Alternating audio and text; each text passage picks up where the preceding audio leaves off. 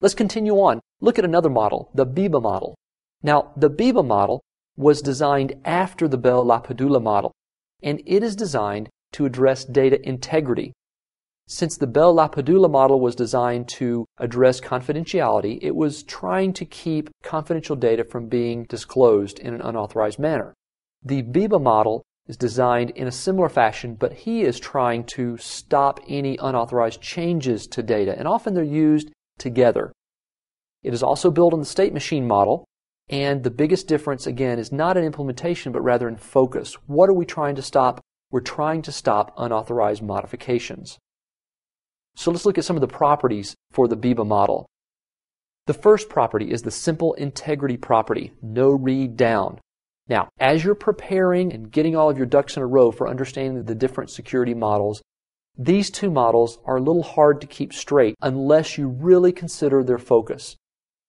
Notice that in the Bell-LaPadula model, there was the no read up property. Again, no read up supports confidentiality. No read down supports integrity. This says that a subject may not read an object of a lower integrity level. Again, let's go back to our document, our Microsoft Word document. Let's say that we are editing a document that is security level of secret. Well, we don't want to insert a passage that has not been cleared as secret, because what we could do at that point is we can read in a passage that would decrease the overall integrity or the overall security value of our document if we put in lesser value data. So the subject may not read an object of lower integrity level. Another way to look at this might be simple data validation. You always want to make sure you validate data, that it is good, it's accurate, before you store the data. So aside from our Microsoft Word document example, you might want to think about this as being dirty input, validated data is clean input. You can't read in bad data, it has to be validated. The star security property is no write up property.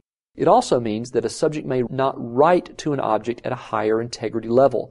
Same idea. You don't want to take lower sensitive data and write it to a higher sensitivity, because that could corrupt the higher sensitivity document.